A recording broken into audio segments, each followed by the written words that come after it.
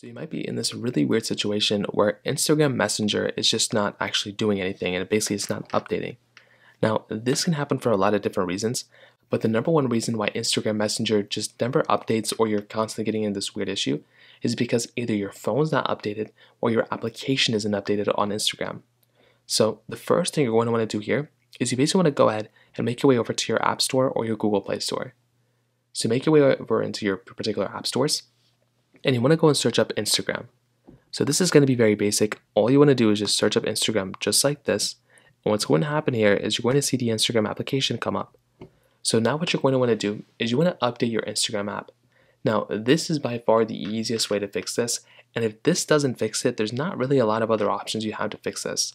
You might be rocking a super old iPhone or super old Android that's not allowing you to install the latest update applications. But if that's not the case, then you should be able to basically go through and basically update these particular apps, and that should end up fixing the problem for you.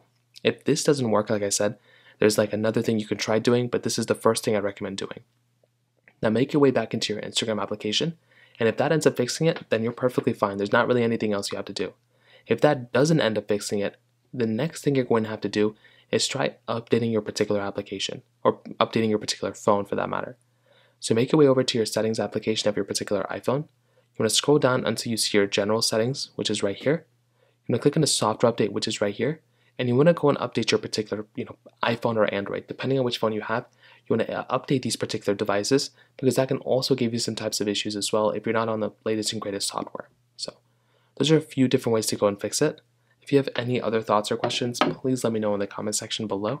Hit the like button, that would mean so much, but definitely hit that subscribe button. More importantly than everything else, I love every single one of you guys.